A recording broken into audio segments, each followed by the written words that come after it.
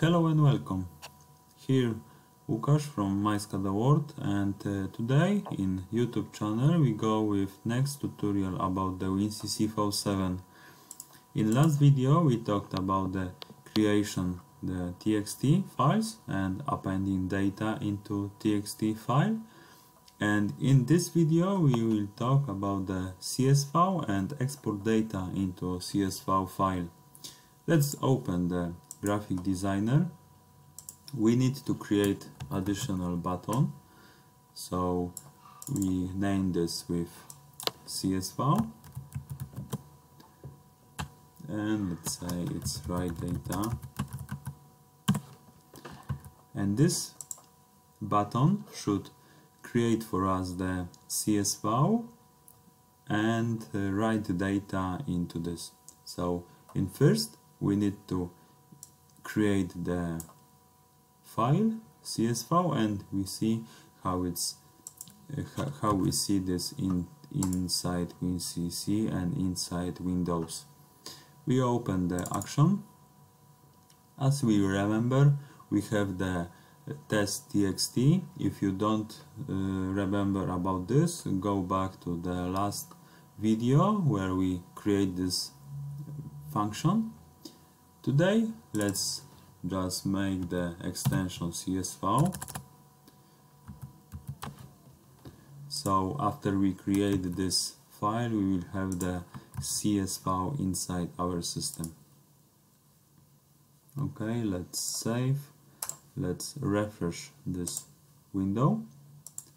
After we click, we have the CSV on screen with test, but Windows see is CSV, so we can make now the data writing into this. CSV file is good to have the heading for this kind of files, so we know exactly in which column we have each value. So we have the information how to write line, so we need to write line about how it's look. So first let's say it's the date time,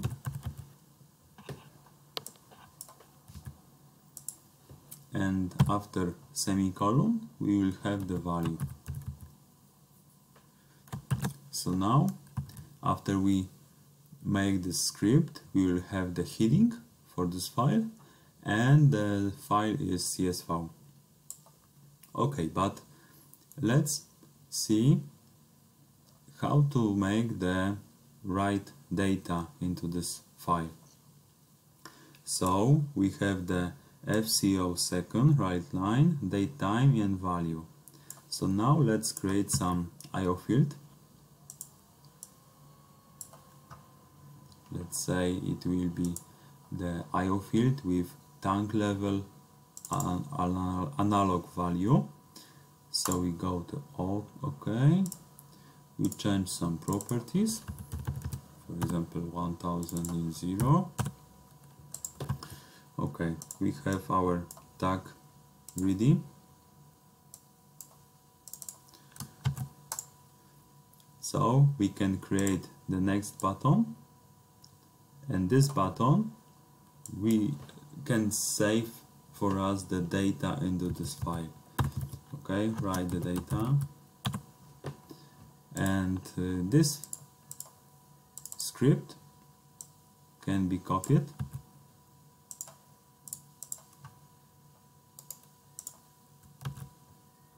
So we have the file, we open this, we write the heading in before value, but now we can make the write data. So we can say we need some additional variable, and we put some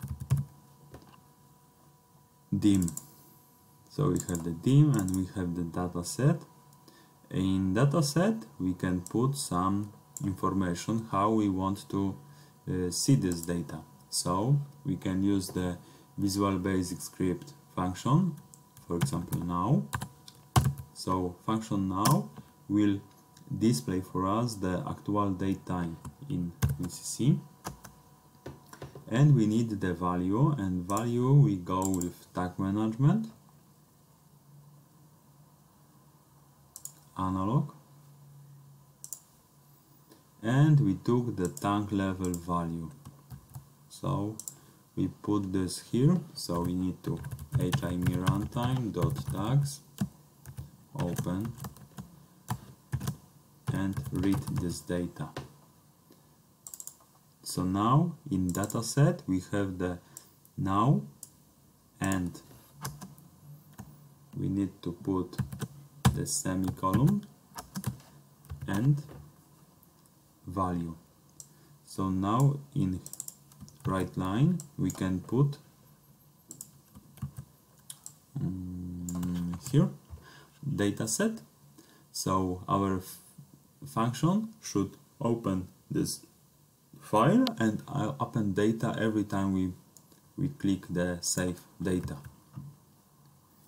Okay, we make the save. We need to refresh this window. Okay, so we can delete our CSV, we create new. So our new is date time, semicolon and value. So after we click the write data, we should have the one line more. So we see it's date time, actual, and the number. So we can make the change the value, change the value, change the value,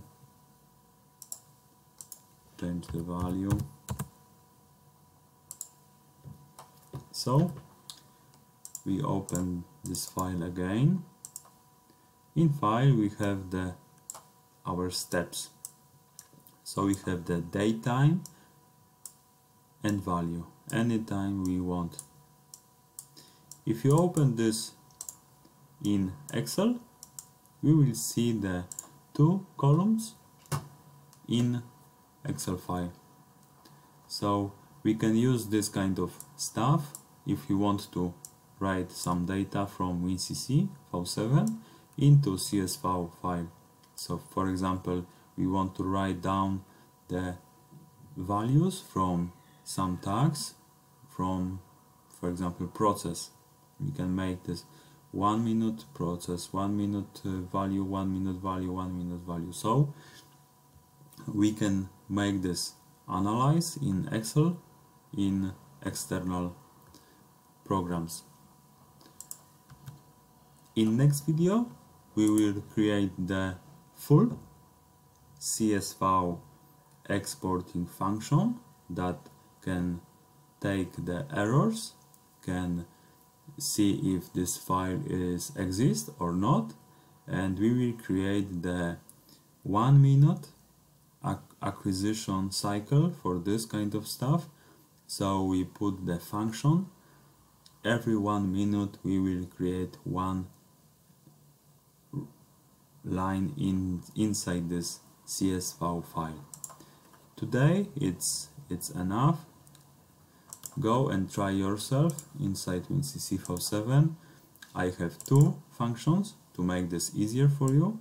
I have the function to write down the line about the date time and value, and first one was just to create the CSV inside WinCC V7 with specific heading.